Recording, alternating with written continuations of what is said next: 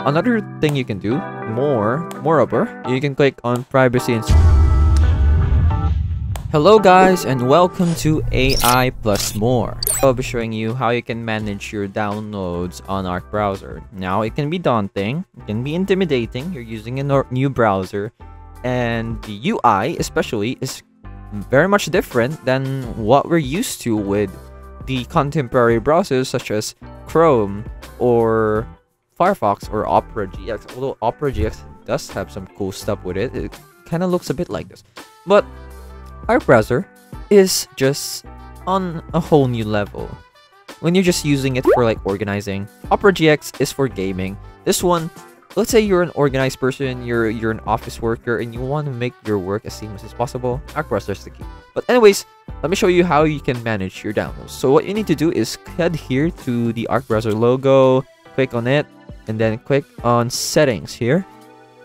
And now this should open this here, and now let's go here to profiles, and all you need to do is click on the profile that you're using. For me, I'm using the default profile.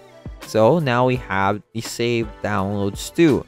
So just click on this, and if you want to change it to somewhere else, you can click on other, and now it's gonna open this, and now you can choose wherever you want to save your download. Let's say I want to save it to documents, and all I just need to do is click on select folder, and it should change the downloads into the documents. So I'm not really gonna change it because I prefer just having it on downloads.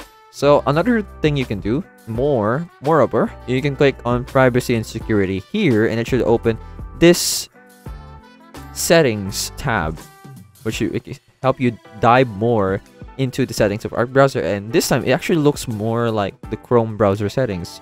So here we'll find the downloads, and the same thing, we'll find the location of where you want to put your downloads. You can just click change here, and now you have further options such as whether you want the browser to ask where to save each file before downloading. You can set it on if you want, and then you can also show downloads when they're done. Just turn it on or off, whatever you want it to set.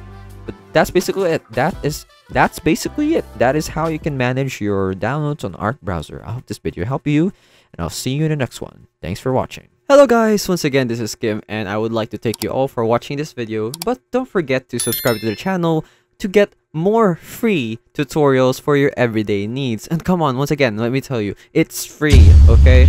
So if you change your mind, you can always unsubscribe later on, but I would suggest not to do that. Please, please, please, please.